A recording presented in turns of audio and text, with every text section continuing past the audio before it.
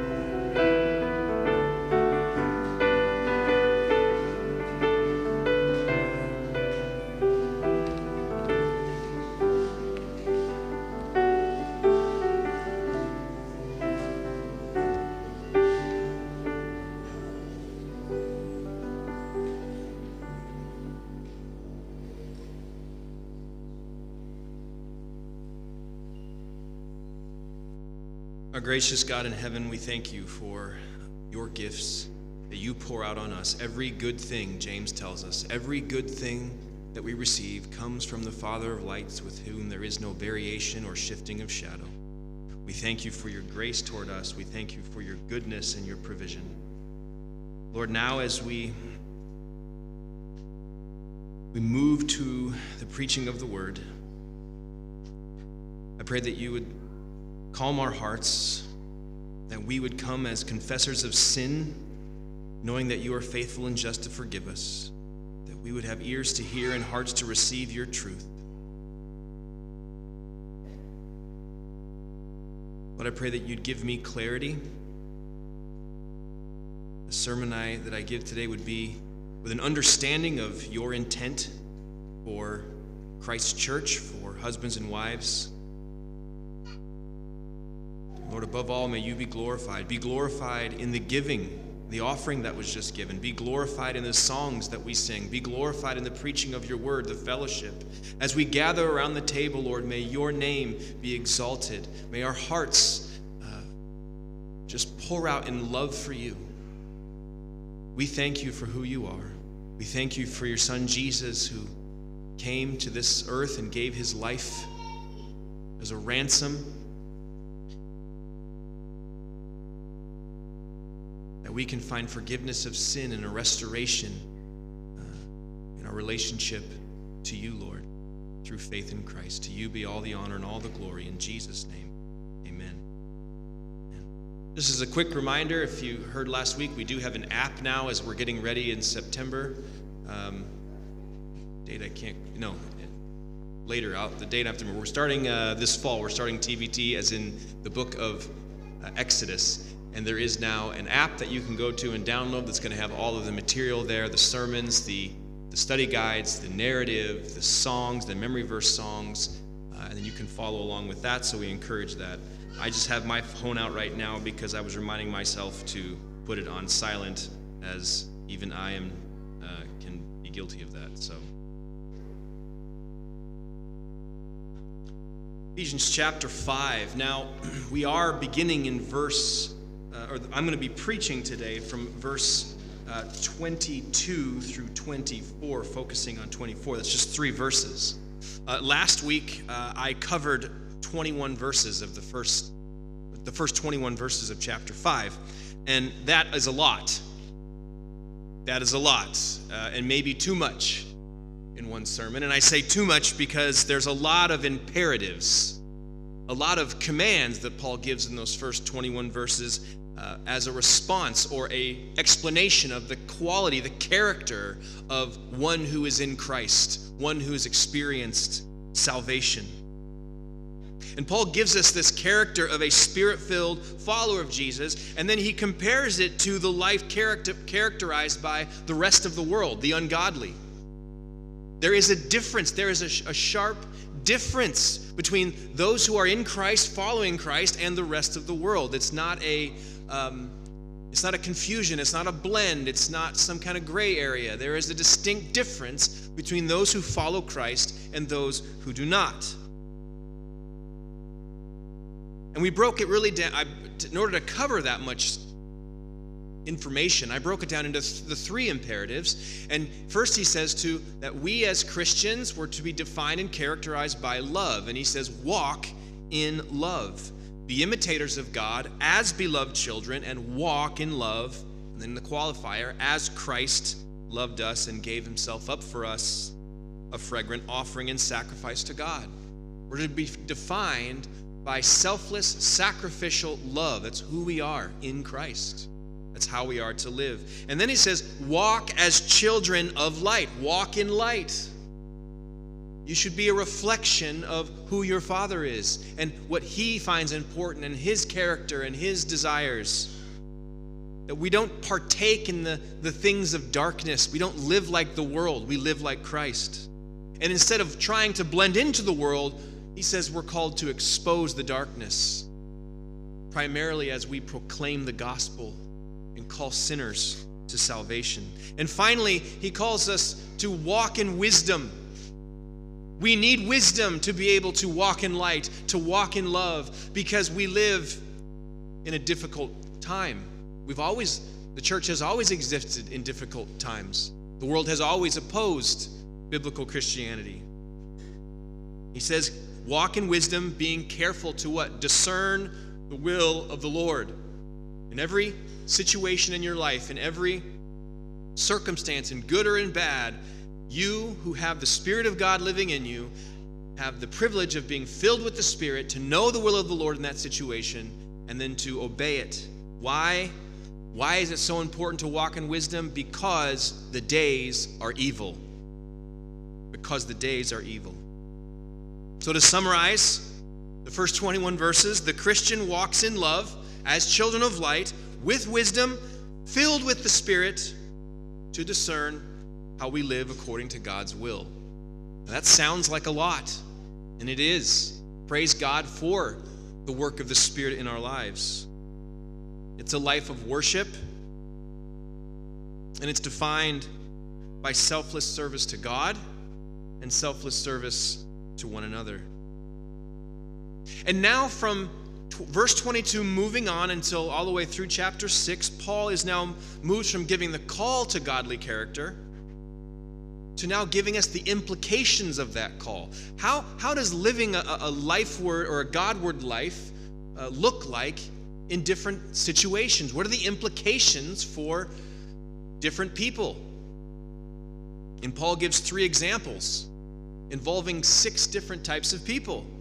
He talks about wives and husbands, the relationship between children and parents, and finally, servants and masters, or employees and bosses, maybe is a more accurate translation for today. Now today, I just want to focus on the implications for wives in those first 3 verses of 22, 23, and 24. But before we do that, I would like us to read it in context. And so, if you would stand with me with your Bible app open, and I'm going to begin in verse... It's hard to know where to jump in unless you just start from the beginning.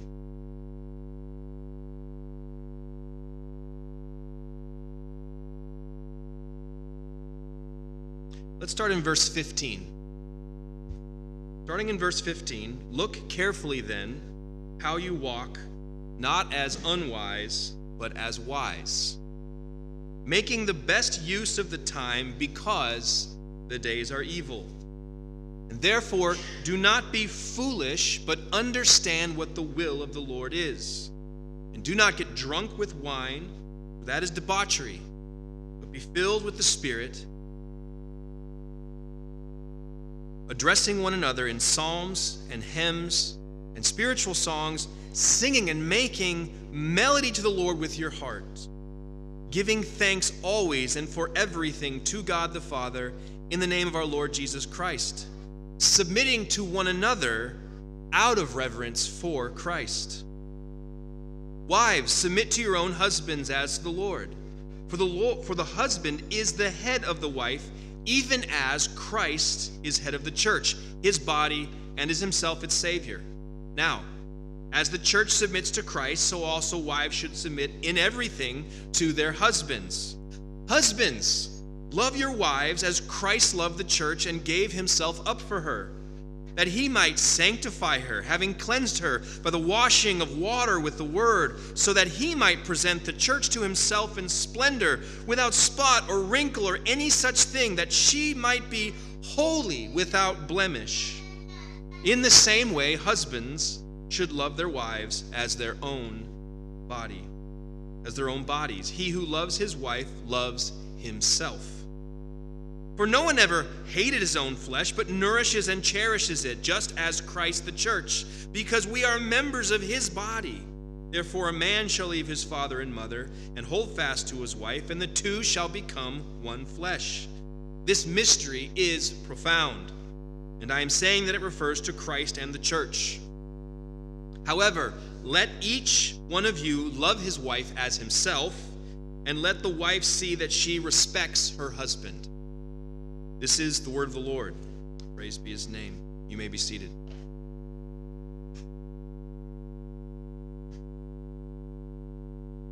there is no question, there is no doubt that the family, specifically God's definition, his intent for family, is under attack in our world today.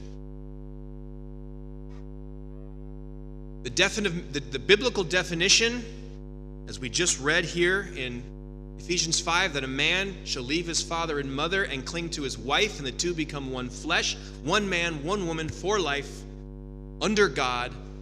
God is the one who created marriage. He's the one who structured it, and he has the intent. It's created for a purpose, as we see here in the text. And yet marriage itself, the very definition, has been changed, has been altered. The relationship between husband and wife has been deviated from God's original intent. And in our culture today, marriage is really seen less and less as a critical or vital part of society. The media, television, it praises, it exalts individual identity and freedom above obligation and responsibility. The pursuit of joy, the pursuit of entertainment and self-fulfillment. Today, men and women, they don't want to be hampered by the duties of marriage or a family. It's seen as a ball and chain. You go to what do they call those here in Germany? I don't know, a stag, or when the guys go out and celebrate what do they call those? Before the guy gets married, what are they? Bachelor parties. I didn't have one, so I don't know what they're called. You have the bachelor parties, and what do? Oh, too bad, man. Life's about over. Live it in. It's all about to change. You're dead. I don't know what they say. Again, I didn't get one. But that's praised. That's exalted. It's even made fun of, and you begin to even feel sorry for guys who carry the obligation, or women who carry the obligation of a family. It's highly looked down upon. And men and women today really don't want to be hampered by the duties and responsibilities of family. And the reality is, why should they? Why should they take on the obligations of family and marriage when they can get everything they want from a short-term relationship without taking any personal responsibility? This is what our society teaches. Sex without any commitment is the rule of the day. One-night stands are acceptable and even in many circles congratulated.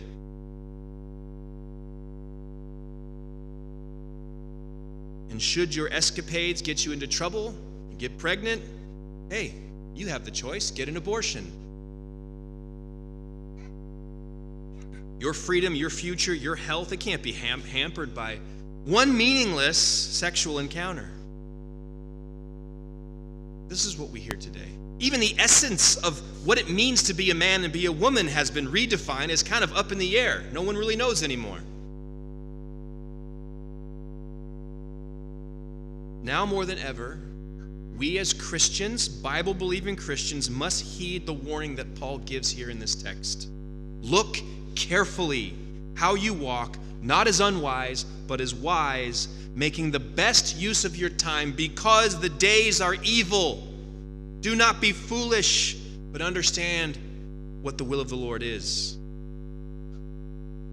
And brothers and sisters, marriage is not defined by our culture. It's not defined by the media. It's not defined by the zeitgeist. It's not defined by you and what you think's best for you. Marriage, as God intended it, is under siege, and we must identify that. We must know what the biblical definition and purpose for marriage is, so that we might defend it, live according to it, exalt Christ, exalt and proclaim the gospel within our relationships. And the reality is, brothers and sisters, that we as elders decided to go through the book of Ephesians. One of the primary reasons is because we see the enemy, Satan, the world, the rulers of this world, targeting families, not only in the church at large, but we see it in this church. Part of my ministry as your pastor is to help people and give biblical counseling, marital counseling. I have given more marital counseling in the last 3 years than I have in my entire 9.5 years combined. And the need for more people to be equipped to counsel other couples is an ever-increasing, ever-growing need.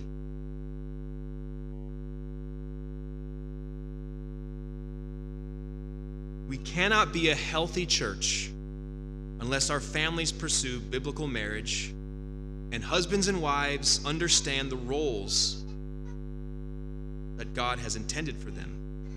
That men and women, single or married, understand the role of husband and wife.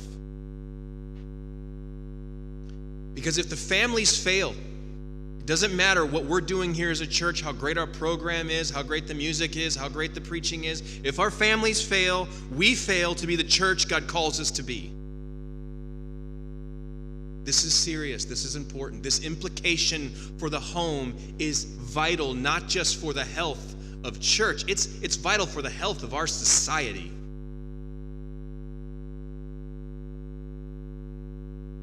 Here's the principle from these 3 verses. And this is what we have to break down and understand. I would also like to say that I am not here to challenge your way of life today if you're married, to challenge whatever system or relationship that you have with your wife or your husband.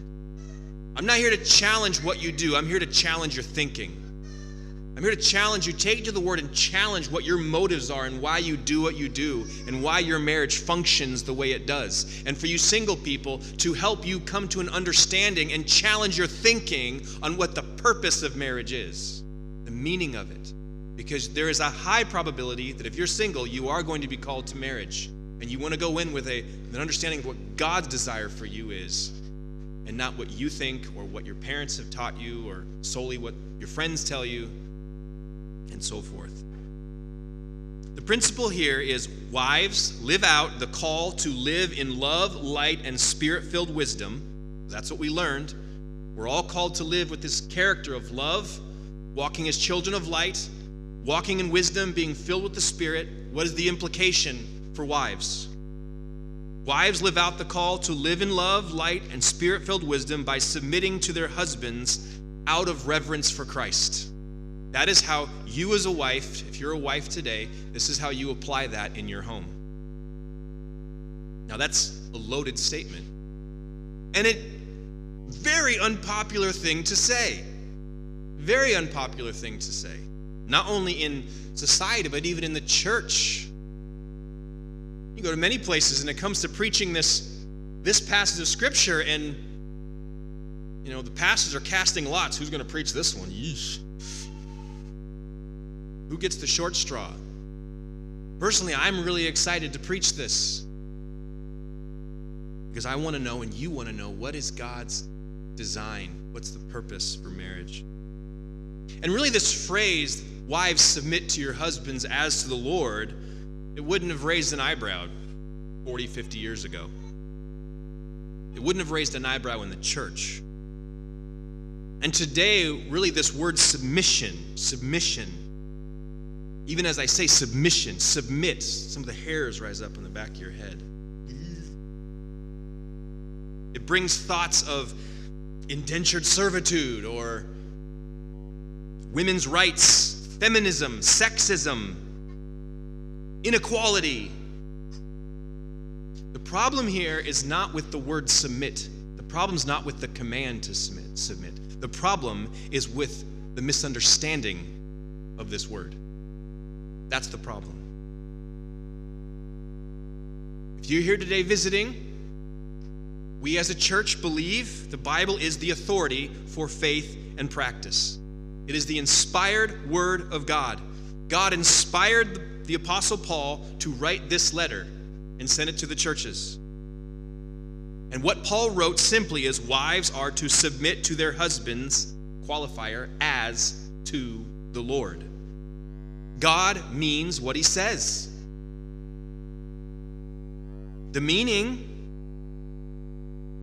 that, or what Paul meant then, almost 2,000 years ago, is the same meaning today. It hasn't changed. Society's changed, culture's changed, relationships have changed. This meaning hasn't changed. God hasn't changed. We don't get to ignore it. We don't get to reject it. We don't get to change the meaning to fit our circumstances. It's not simply an old-fashioned idea that we have all outgrown. God's design and purpose for marriage are the same now as when God created the world. We must understand it. We're called to meditate on it, and by God's grace, we are called to conform to it. Now, I'd like to put in one more qualifier before we get into this, and that is, I am not saying that the church has understood this passage throughout time. This was a radical thing for Paul to say in his time. It has been a challenge to understand what does it mean for men to love their wives as Christ loved the church, and wives submit to your husbands as the Lord. That has been the church's pursuits from the foundation of the church. Understanding, and not only understanding it, but living it out. Because it takes the power of the Holy Spirit to conform to this command. But I will tell you, the biblical role of the wife in the home is vital to the preservation of the family. It is crucial in the understanding of what the church is and the church relationship to Christ. It is also essential to our testimony to a lost and dying world. And so let's look at these 3 verses one at a time. And let's see what the Lord has for us. What does this mean? How do wives live out the character of this new life in Christ? Verse 22, what's the command? Submit to your husbands as to the Lord. Again, it's a command and it's a qualifier. You're called to what? Submit. How are you called to submit? As to the Lord. What is the problem here?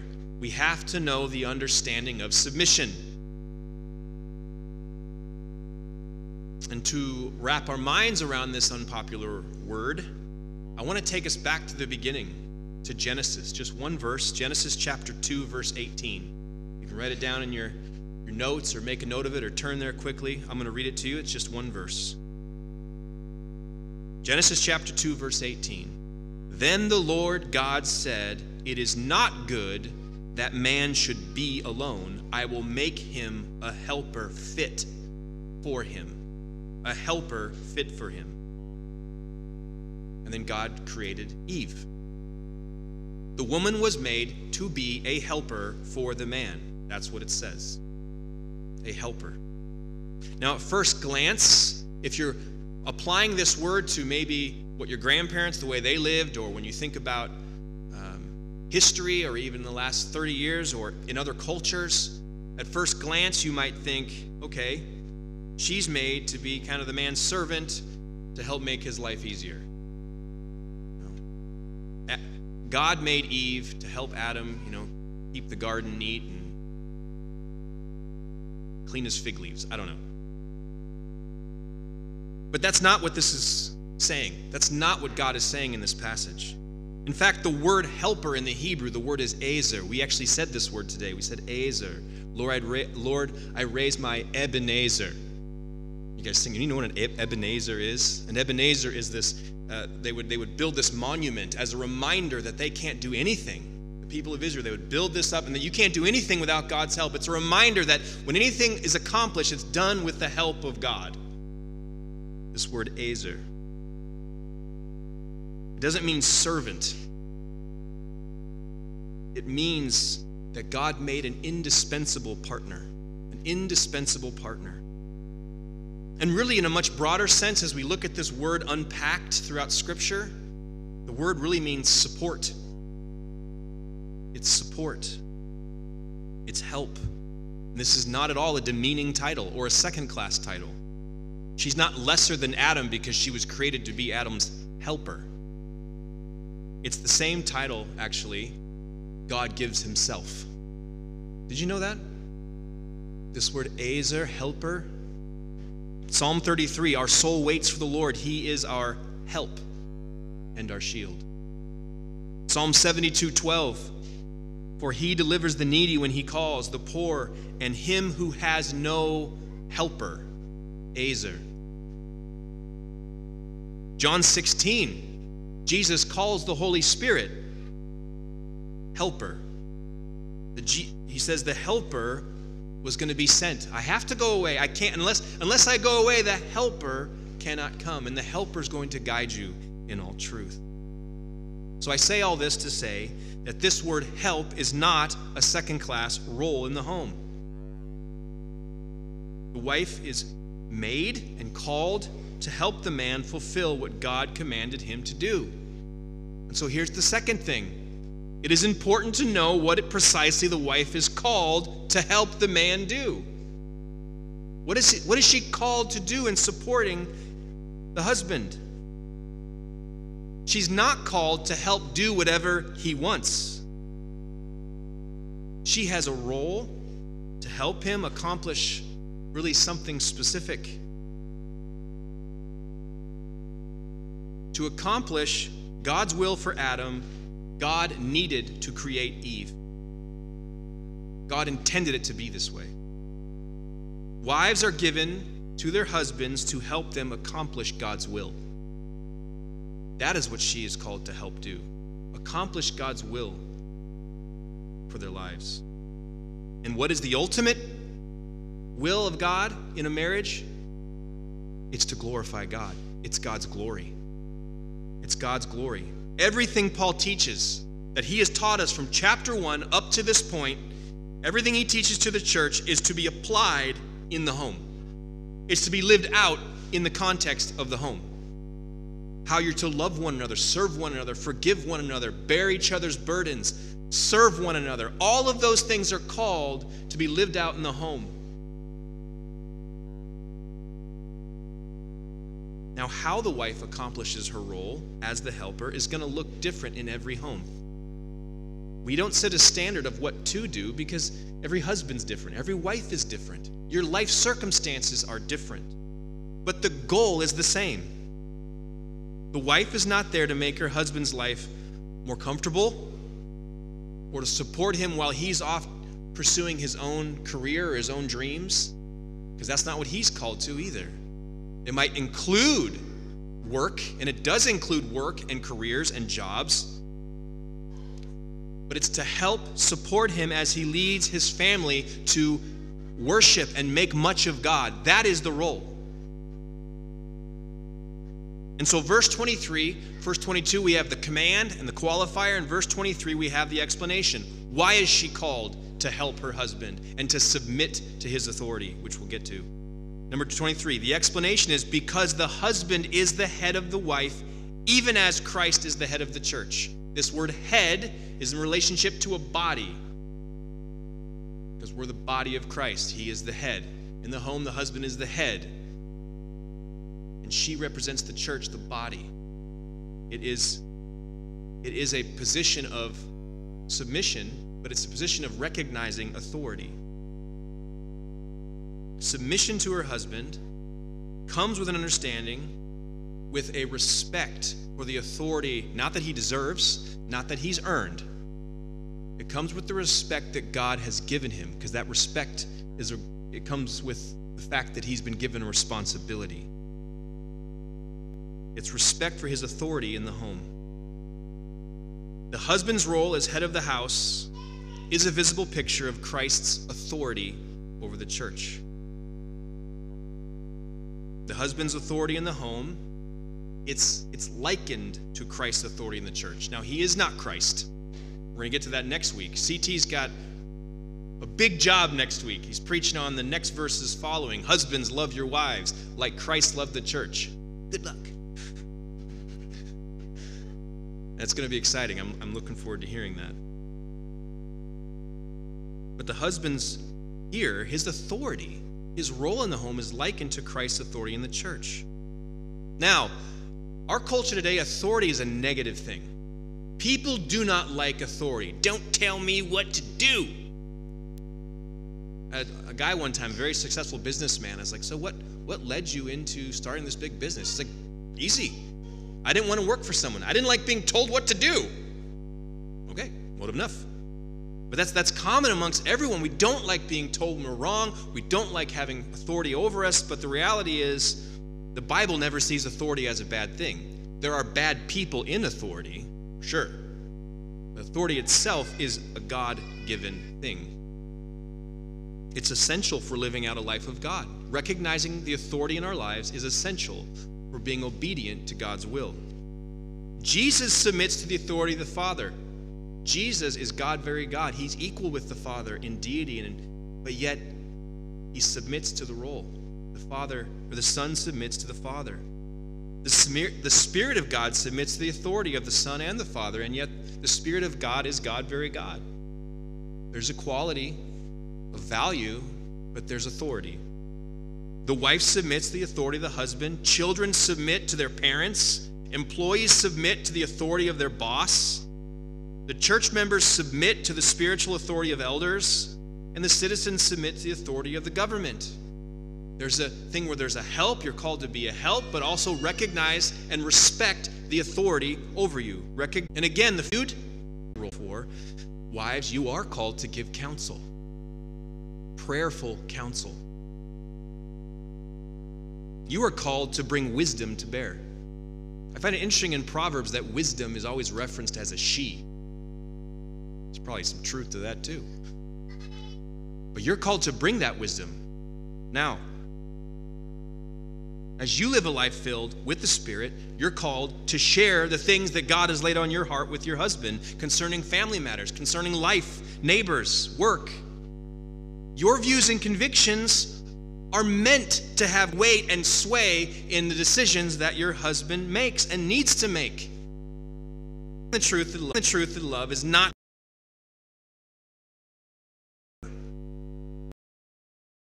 your promise with speaking truth. Speaking the truth in love to your husband without manipulation, your way, what you want to do. Saying that you can't bring challenge. This call is challenging to you, wives, because it first begins with, are you walking in love? Of God in every circumstance. It's the power of the Spirit that needs to work to obey that. That's what's difficult. We don't get there on our own. Your husband is given the authority in the home. Why? You greatly influence that leadership. You greatly, and you're supposed to bring influence to that leadership. You are a confidant. You are an administrator. You're a manager. Living the new life in Christ means speaking the truth in love to your own husband. And I even say this in my own life. I find it often it's easy to speak the truth in love to the people I'm not that close to outside my family, because it's really not love, it's just polite. We think polite and love are the same. It's not.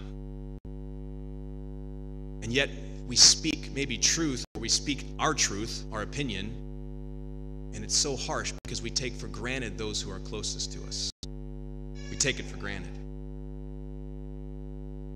But you're called to speak the truth in love and respect that God-given authority that God has placed over him. So verse 24, as we conclude, and I'm working to transition to our time around the table. Verse 24, the breadth, the margins of the husband's authority extends to what? All things. Everything. This is a difficult one. It's easy to compartmentalize the husband's authority in the home. Because let's face it, wives, there are some areas and subjects you're an expert on, or more of an expert on. So how do you respect his authority when you clearly, and he recognizes and knows you know, quote unquote, know better? Now, it doesn't mean that you are called to do everything you're asked. You have to, submission equals do what he says. That's not what it's saying there. Because Paul clearly lays it out, the margins support and help their husbands. You're not called, wife, to partake in darkness. You're called to walk in light as a child of light. So if you have a husband who's leading you in darkness, you say no. That's not what submission is. You are not called to participate in darkness. You're called to expose it. And you say, I can't, in loving respect, I can't participate in that. I can't agree to this because the Bible says contrary. I can't do it. She is to support her partner as they live a life for the glory of God. It means that you're given to your husband. When you get married, you're given to your husband. And he becomes that Christ-like authority. And yes, it is in all things.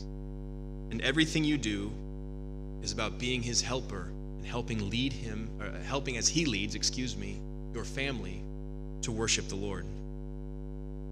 Listen, marriage, the role as a wife is not meant to hold you back from anything. But again, this passage is here to challenge your motives for what you do, why you do it.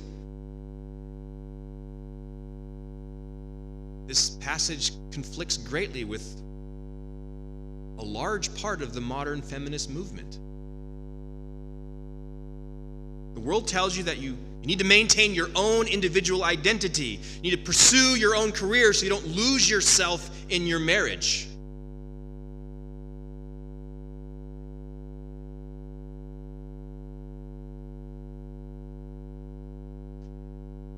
Caring for the home is looked down upon in our society. The enemy has geniusly figured out a way to take the exalted role of the wife in caring for the home and making that a priority in everything she does, Proverbs 31, and they've made it a negative thing, or at least something that there should be this equal focus on or equal support. And I'm not saying that men shouldn't help in the home. They definitely should. But this message is the opposite. The feminist movement, what the world tells you, it's the opposite of a Christ-centered marriage to look like.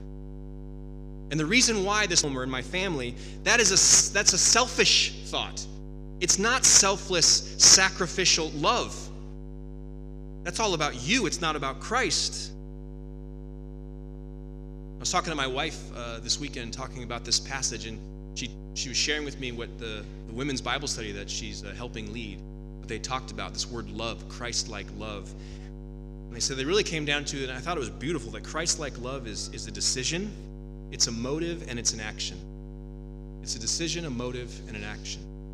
You choose by love, and you act on love.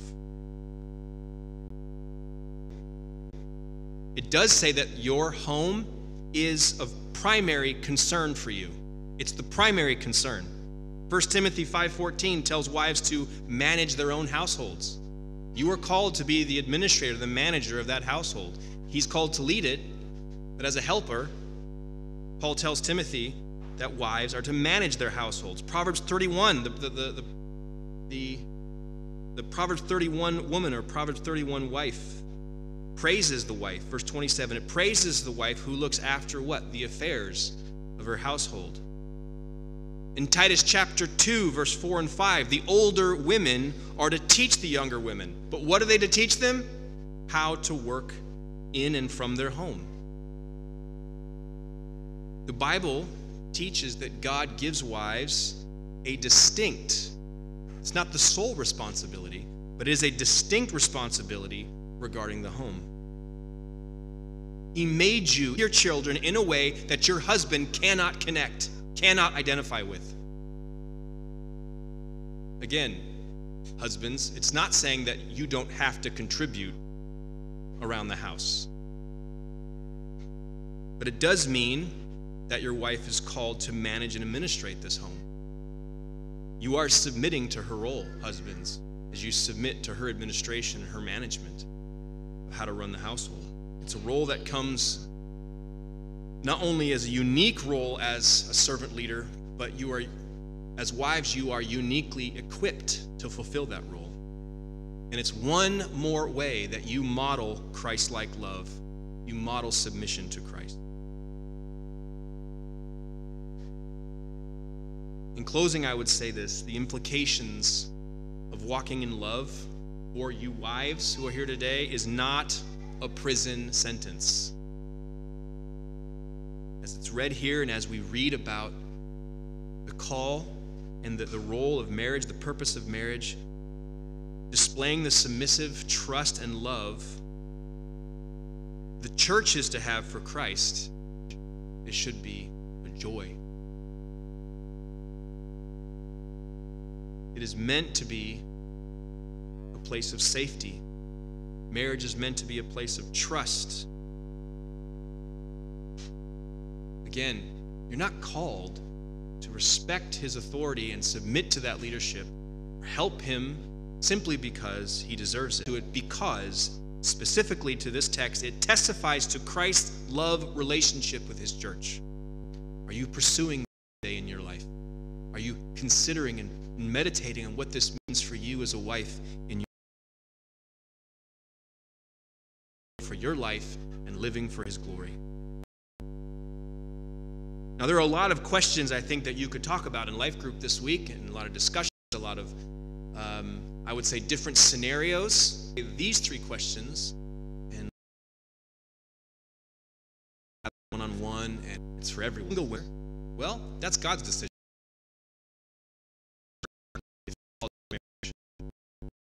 How do you view to be married? And that's a good thing.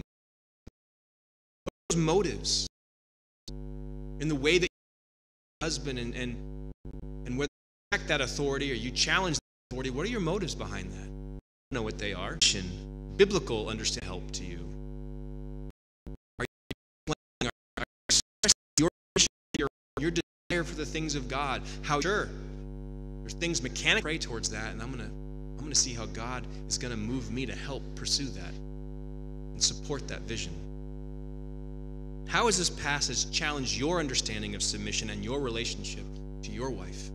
That's something for reflection. As we move now to our time around the communion table, will you bow your heads with me as I pray? Lord, we thank you for your word. We are grateful how from the beginning you made woman is to be that. And in that obedience, they would come to understand how to live that. They would have a biblical understanding